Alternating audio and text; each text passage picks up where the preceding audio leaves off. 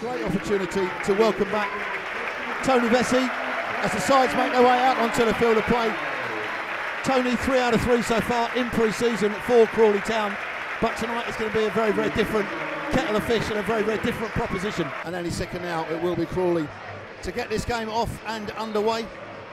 And away we go, then it goes back to Kelly on the edge of the centre circle.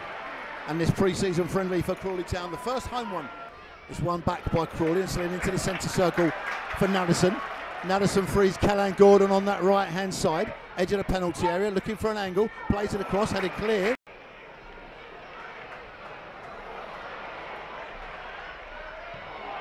Great save by Corriadai. Wonderful opportunity as it came in from that left hand side. It fell to the beat of the Frenchman Mateta.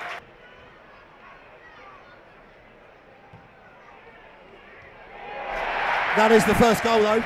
They didn't take long to make amends for that miss early on, as it's almost given away by the Reds in a central midfield area. Palace do now win it back and get it to Eze, who slides it over the top. The flag stays down, and it's a second goal to Crystal Palace. Here's Ward though, escaping down this right hand side, volleyed it right across the penalty area. No white shirted player coming in, but they've kept it in play on that far side. Worked it back to Eze, who's trying to get inside McKenna and bends it goalwards. And Eze has a third goal, and there is absolutely nothing you can do about that one. To break away once again at speed. Crawley are slightly backpedaling, being allowed to run a long way. Slid forward, is this number 4? Yes, it is.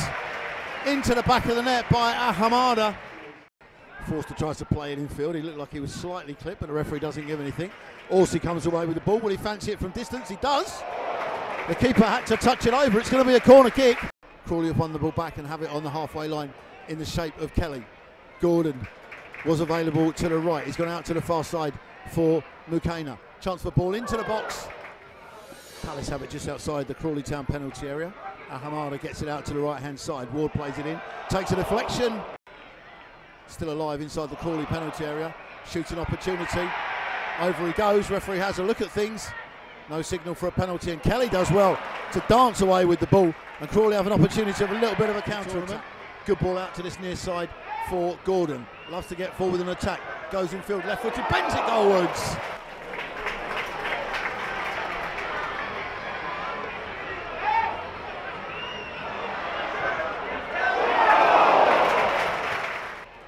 Big switch of play comes to Gordon on this near side. Little step over, right footed cross into the box.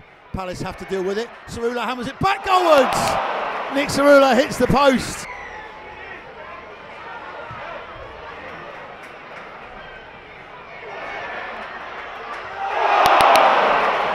Crawley have done well to hold up Kimani, and in the end he goes back into the feet of O'Brien, but the referee deems that he has seen enough for this evening.